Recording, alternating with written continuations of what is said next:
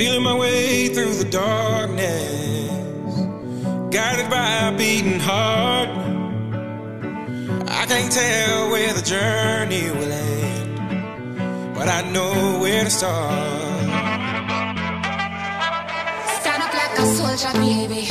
Yeah, I know you been like that. Gun it like a holster, baby. Show them say you're wicked like that. We live where the war is raging, chasing our crazy dreams, hoping that the bridge won't cave in. So now we'll let it all go free.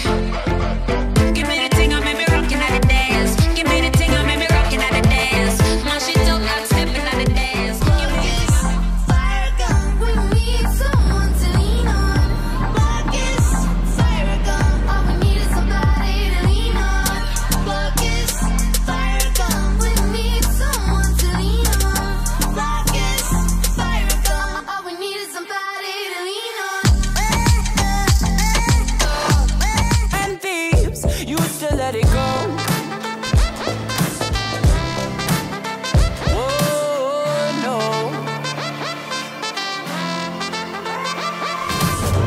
Way up we go. Been up and down that road. Way up, oh no. Watch me standing in line.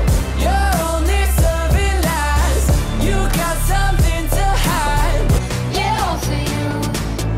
I'll be running through the jungle. I'll be crying with the wolves to get to you. To get to you. To get to you.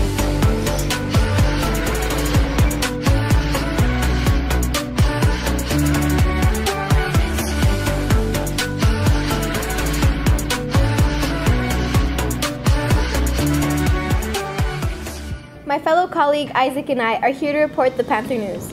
To kick off the week, we hope your confusion and tardiness was kept to a minimum, with our new bell surprising us after Thanksgiving break. Now, we have Ricardo Velasquez with planks and pear-oat smoothies. Hello Panthers, welcome back to Health and Fitness. Today we'll be doing planks. This exercise utilizes your own body weight to improve your core and upper body strength. Let's get right into it. Lay face down with your forearms on the ground. Extend legs behind the back and rise up on the toes. Keeping your back straight and hold it for 30 and 60 seconds. Next up, Casey Kerr with our tasty healthy snack. Thank you, Isaac. And hello, Panthers. Welcome to Health. Today I'm making pear oat maple smoothies. These great snacks are chock full of fiber, vitamin B, C, and K, and minerals. These smoothies are really easy to make, and with just a few ingredients, they taste delicious. The first step is to add 1 cup of vanilla oat milk to your blender. The next step is to add 1 cup whole milk Greek yogurt.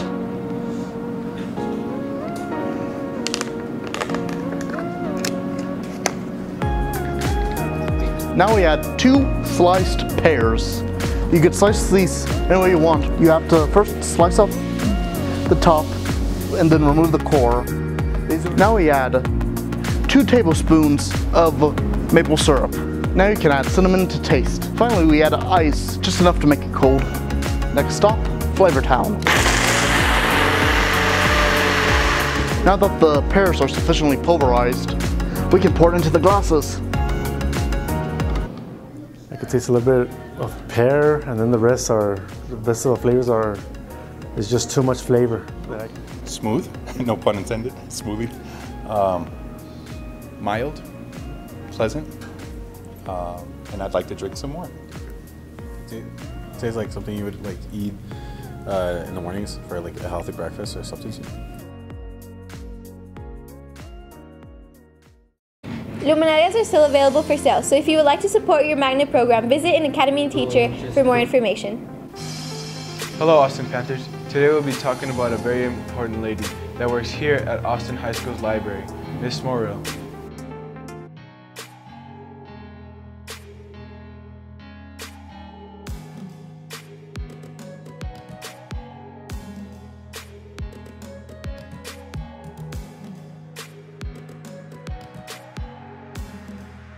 Well, goodness gracious. First, you need to be a school librarian. You need to have a teaching certificate. So that means you get your bachelor's degree, and you focus on education, of course, and then whatever your primary focus is. Maybe it's English, or maybe it's science, or maybe it's math or something. And then you have to have at least 2 years experience in order to become a school librarian. And then you also will need a master's degree in library science. I love science fiction, but can I pick a couple? I also love realistic fiction. For some reason, that seems to be very popular with our students as well. And I think that probably comes from all of us. Whenever we read something in realistic fiction, we always know somebody who has that same problem or some situation that's going on, so we can relate to it that way. One of my favorites is called We Were Liars, and it's a mystery, but it's also realistic fiction as well. Reading is probably one of the most important things in English because it's the way people communicate. It's like how they express themselves, right? I think that's really important to be able to understand different perspectives, and I think she's a really enthusiastic, energetic woman. You know, I love her attitude. Every time you walk into the library, she's smiling, she's very welcoming. That is it for today, Panthers. And remember, the Panther way is the right way. Before we get into sports with Laura Corral, remember to support your Panthers basketball, soccer, and of course, wrestling team with their season starting.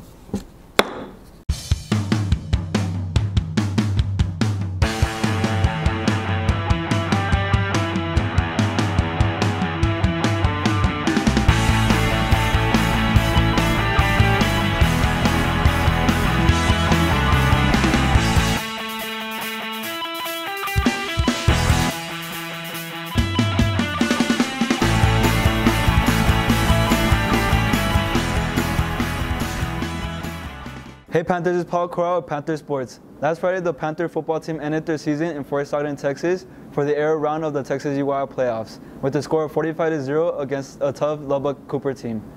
Here's my report on the game. Hey Panthers, on Friday, November 23rd, I traveled to Fort Stockton, Texas to catch up on the air round of the Texas UIL playoffs, where unfortunately the Panthers weren't able to come on top as they faced off against Lubbock Cooper, where Lubbock Cooper scored 48 points and in the game 48-0. William Rodriguez had 73 yards and 14 tackles. Here's what some players and coaches had to say about it. I'm very proud. I mean, I expect a lot from them, to be very honest with you. But I'm very proud. I love my team. Like I said before, like my sophomore year we lost every game, and my senior year it's by district champs, and then second round of the playoffs. Great. I love my team. I feel like we could have done a lot better. I mean, we showed it all year, but not today. If I could give any advice to the young ones, the younger ones, I'd say that you don't have to be the biggest on the field. You don't have to be the fastest. You gotta be the smartest. You know, you gotta play smart. And if you play smart, then that's how you make plays. That's it for today, Panthers. Stay golden. Now on to basketball. Last week, the boys varsity team hosted the Bowie Bears. Here's Isaac Leiper with his report. What's up, Panthers? We're here at the Austin High School varsity basketball game versus Bowie, where Austin fell just short of the win. Let's see what some players had to say about it. The best thing about our team is probably our fast break. And our fast break was working out really well at that point in time. So I thought it'd be best to keep pushing the ball and keep trying to score so that we can extend the lead. We've gone on a good run to start off our season, but I'll end it with this. This was a good wake-up call. This is a team that the city knows we shouldn't have lost to. Thank you, Isaac. The boys competed in the Lorena tournament where they won 2 games and lost 2 games. The boys varsity competed against the Chapin Huskies last night. Here's Daniel Lerma with his report. Hey Panthers, on Tuesday, December 4th, the freshman JV and varsity boys basketball teams traveled to Chapin to take on the Huskies. Unfortunately, the freshman and JV teams lost. However, the varsity team defeated the Huskies with a score of 44-34. Varsity's record is now 5-2 overall and 1-1 in district play. Here are some interviews and highlights from the game.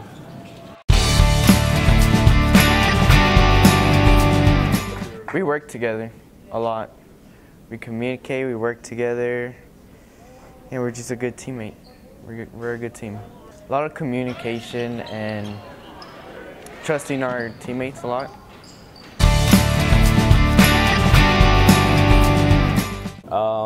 We're learning how to play like a team more, and we're learning more about each other. I mean, it's a loss, so there's a lot you can take from it. We're playing together and we're playing for each other, which is always great with the team. I'm very proud of my team and very proud of my teammates for all stepping up. And it's like I said, it's not just a one-man show. It's 5 people on the court at a time, and we're playing like that. And it's just the people on the bench too. We have so much energy, and everything's coming together. So I'm very proud of every single person on the team, every coach, everybody who supports us, our school. Yeah, it's been a good ride so far. Our mindset and attitude, like a lot of people don't expect us to win, but we don't really care what people think. We're the ones that are putting in the work. We're the ones in the locker room. We're the ones on the court every day. So it doesn't matter what everybody says. Oh, Austin's not supposed to beat Chapin. Austin's not supposed to. We, at the end of the day, you know, it's not an upset if you expect to win. And that's the thing, ETW. That's all for today. Thanks for watching, Panthers. Thank you, Daniel. Now to the girls basketball team. They hosted the Bowie Bears last night. Here's my report on the game. Hey Panthers, on Tuesday, December 4th, the lady basketball teams hosted the Bowie Bears. But unfortunately, all 3 teams weren't able to come on top. Here's what some players had to say about it. I feel like they put up against a real challenge. They didn't feel like we were like down low. They actually think that we can actually beat them. It was actually hard going against them, but they actually put up a good fight, and I would say we could get better by learning from them. I mean, some good things that we definitely took away from last night's game would have to be our teamwork.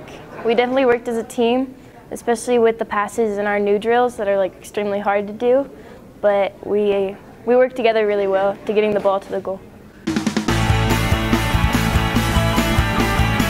Defense, because we got steals, but just the shots. They listened. Once we got back on defense, they did the rotations right. We rotated, we passed the ball on offense.